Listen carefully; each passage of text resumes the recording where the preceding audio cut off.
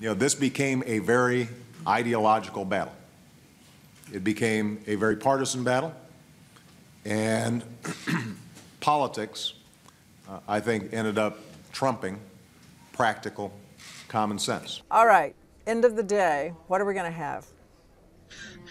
We're going to have 6 hours of wonderful healthcare wonkery aired on C-SPAN. You really don't think they can bring anything to a consensus center, not even a small crucible group of ideas?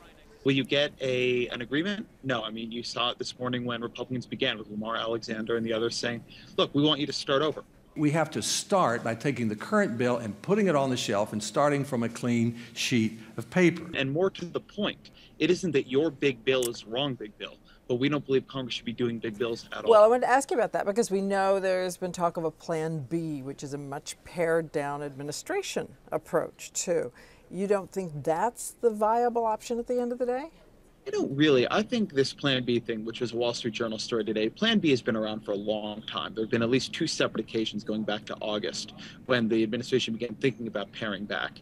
At this point in the process, I think that if this bill, the Senate bill, goes down, nothing comes back out of it because there is no energy in Congress or time to go back to the beginning. These guys are out of here in 3 months to campaign for re-election. I mean, we're done in a couple months with what Congress can really do this year. Watching the president, I'm trying to figure out how he gains any advantage from this meeting then. In the weeks leading up to this, there was a real chaos on the Democratic side. Nobody knew what they were doing, what the process had become. Suddenly, when Obama announced this meeting, everybody watched the meeting. Would the Republicans come? Would Obama have a bill? Would the Democrats come? Who would be on the guest list? So it gave all of us in the press something else to look at, while Harry Reid and Nancy Pelosi sort of kept trying to get their ducks in the row. You think they're really going to try for that? They're going to try to ram it through? Is it ramming it through to go on the 51 vote thing?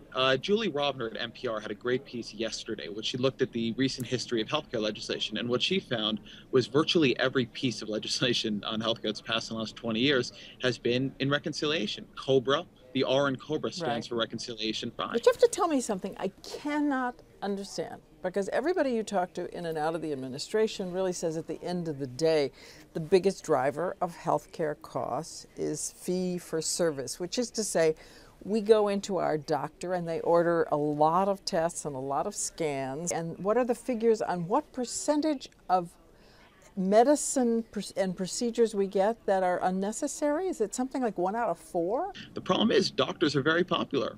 So too are fairly hospitals and other pieces of it that aren't insurers. So we have had a political discussion that focused on insurers and had solutions relating to insurers when a lot of the cost is with doctors. But frankly, if the administration took on doctors, they'd be out of office in 2 years. You think we'll have any change in healthcare in this country by the time we get to, well, June, you say, is pretty much the end? So right now in the internet betting market in trade, it's at 41% to pass by June. I think that's not a bad estimate. I'd say odds are, around even. Right now, Democrats realize they can't let this fail, but at the same time, they don't quite, I think, have the path yet to make it go forward. And Republicans realize they can't let this go forward, but they still don't quite have the votes to make it fail. But I do think that we have a broader problem here. One thing I always thought about the death panels hubbub earlier this year, forgetting obviously that wasn't true in the bill, but the idea that anybody could even for a second entertain the idea that these folks down the street here in Washington who are, they need to get voted back into re-election would be putting death panels into it. It was evidence of such profound mistrust of our neighbors and our representatives that you're looking at something much more corrosive to not only a solution to healthcare, but anything else. I love talking to you. Thank you so much. Thank you. All right. Bye.